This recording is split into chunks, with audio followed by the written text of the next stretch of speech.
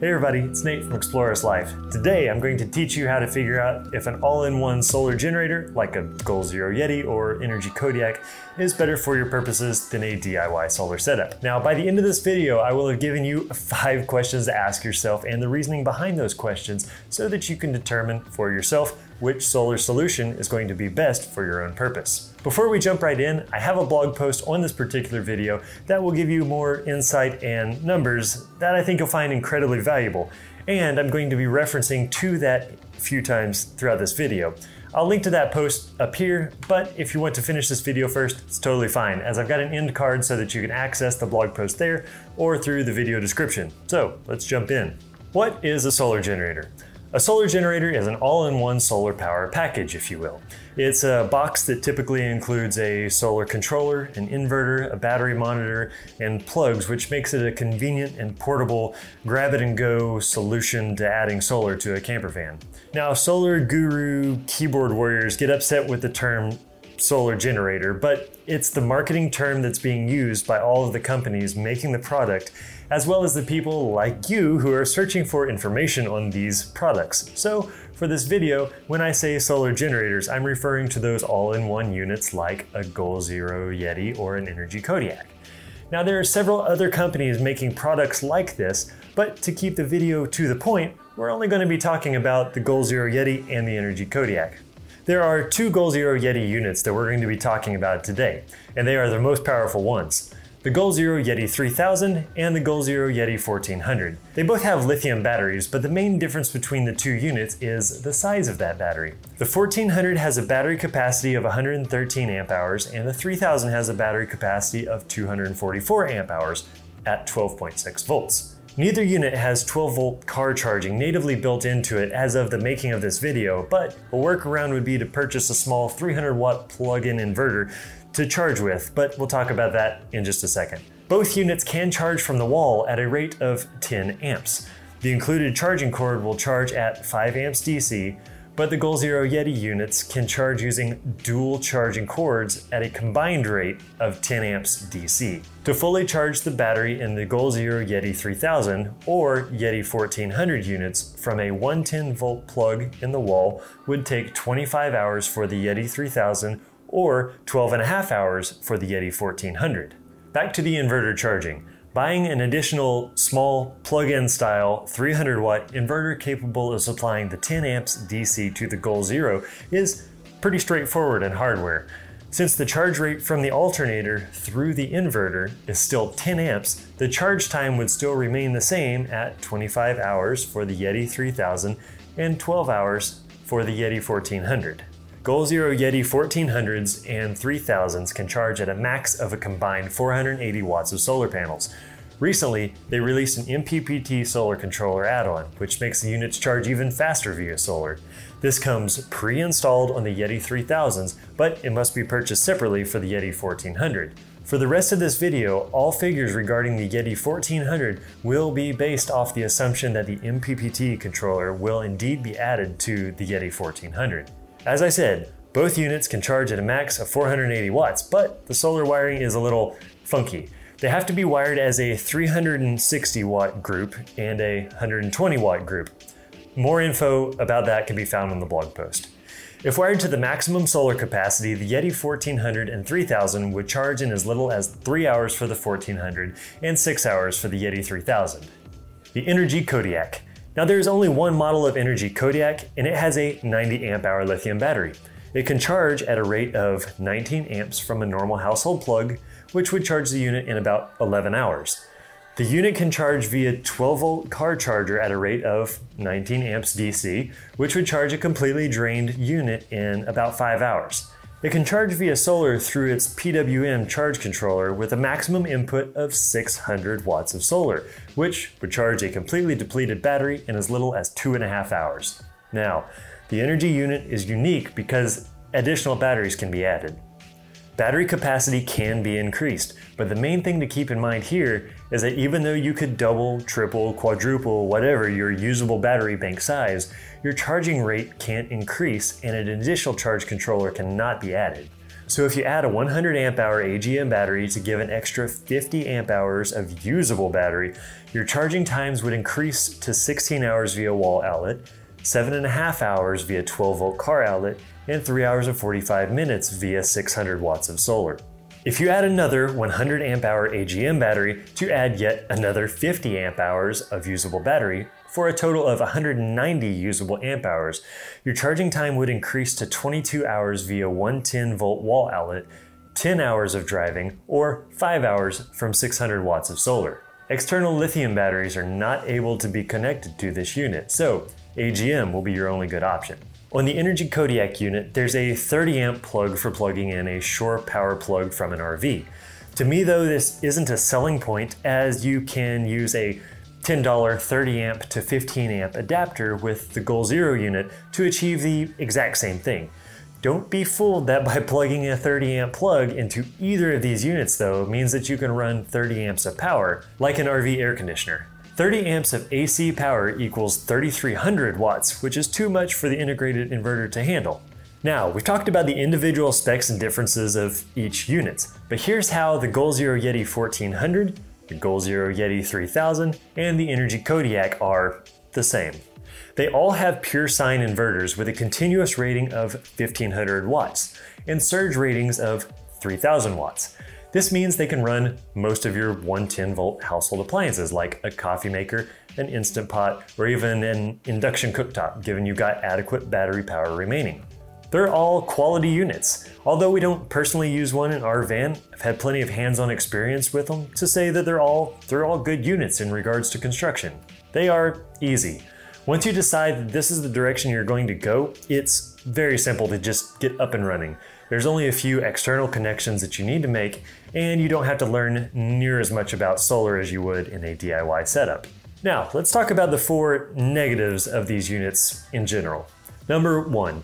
On the Goal Zero units, I hate that we have to jump through hoops to wire up the maximum 480 watts of solar. Wiring through, I'm assuming, 2 internal charge controllers, which force us to have to use a 120 watt solar panel and a 360 watt solar panel array. To make it worse, there's an incredibly limited selection of 120 watt monocrystalline panels, or panels that wire up to a combined 480 watts for that matter. To actually get the 480 watts of solar is kind of challenging because of that. But once I find a really good source for that, you know it'll be on the blog post, so check there for updates. Number 2. I hate that the Inergy Kodiak has a PWM charge controller. It's outdated technology that forces you to use more solar panels to get similar output than there might be in regards to DIY or even the Goal Zero unit. Number 3. Neither the Goal Zero unit or the Inergy Kodiak units are eligible for wiring in series, which forces you into parallel wiring the entire thing, which causes more wiring and fewer solar panel options, more complicated roof entry glands, everything like that. It's just kind of more complicated. Number 4. The ease of design of these units by nature makes them less expandable than their DIY counterpart. So, if you need more expandability and more capacity down the road, you've got fewer options. Which one should you get? The Goal Zero or the Inergy Kodiak? So now we're actually comparing 2 groups of products. The Yeti 1400 versus the Inergy Kodiak, and the Yeti 3000 versus the Inergy Kodiak plus additional batteries. Comparing the Yeti 1400 and the Yeti 3000 is not a good comparison, as the only difference is battery size. You really need to do a power audit to determine how many amp hours you will use throughout the day. That number will give you a better idea regarding which unit size is right for you. The Goal Zero 1400 and the Inergy Kodiak unit are fairly comparable in terms of price and performance. If I had a need for a 100-ish amp hour battery unit like either of those two, I think I would personally overlook the less than ideal alternator charging ability and the long charging times via 110 and still go with the Goal Zero unit. The 600 watt capacity of the Inergy Kodiak unit is attractive, but the lack of MPPT charger makes the added solar capacity a bit of a wash. Also, the Yeti 1400 has a slightly bigger integrated battery as well. Now, I still recommend the Inergy Kodiak unit as a great unit. Perhaps it's a toss-up between the 2 units. But if I were placed in an awkward you must choose scenario, I'd probably just go with the Goal Zero unit. Now, if I needed closer to 200 amp hours of battery capacity, I'd be going for the Goal Zero over the Inergy Kodiak plus additional AGM batteries. We've already done a thorough discussion on AGM versus lithium batteries, so I don't need to go over that again. But if it were possible to add external lithium batteries to the Inergy Kodiak unit, maybe it'd be another toss-up between the two. But cornering me into using only AGM for added external batteries tilts the scale towards the bigger Goal Zero Yeti 3000 unit. Now, if I were fine with AGM, I'd need 300 amp hours of AGM batteries to get to the additional 150 usable amp hours to make the Inergy Kodiak's battery storage capacity on par with the Yeti 3000 battery storage. Now, 3 times 100 amp hour Renogy AGM batteries would be about 600 bucks. That'd put the Inergy Kodiak plus extra batteries at nearly the same price as the Goal Zero Yeti 3000. So if I were okay with AGM batteries, I'd still go with the Yeti 3000. Although a very tight race between all three very good units, I still recommend the Goal Zero Yeti units in this particular comparison. Perhaps you've noticed that I'm not talking many actual numbers in regards to price in this video. I'm doing that on purpose though, as to not sway your decision on the price of the products, as those prices are constantly changing. You can check current prices at explorus.life/shop or through the links in the description below. A DIY solar solution. Now in the past, I thought a DIY solar system for your camper van was the best, most cost-effective way to do things across the board. Now I know that's not necessarily the case, which is why I'm doing this video. Designing a DIY camper solar setup is out of the scope of this video in particular, but I've got many more blog posts and videos that'll help you out with that. But I want to run through the main pros and cons of a DIY camper solar setup, specifically relating to the Goal Zero unit I highly recommended earlier. Pros of a DIY solar setup. Number 1, they are infinitely customizable. You want a 300 amp hour battery bank? Perfect. 3000? Cool. How about 800 watts of solar? No problem. Add a second charge controller and ramp it up to 2000 watts of solar? Sweet, let's do it. If you want it, you have the budget for it, we can build it. Number 2, all of the individual components in a DIY setup are up for swapping out with components that fit your personal needs. Number 3, DIY solar setups have the capability of being more powerful. Number 4, the Goal Zero tops out at 240 amp hours of battery. There is no upper end to DIY.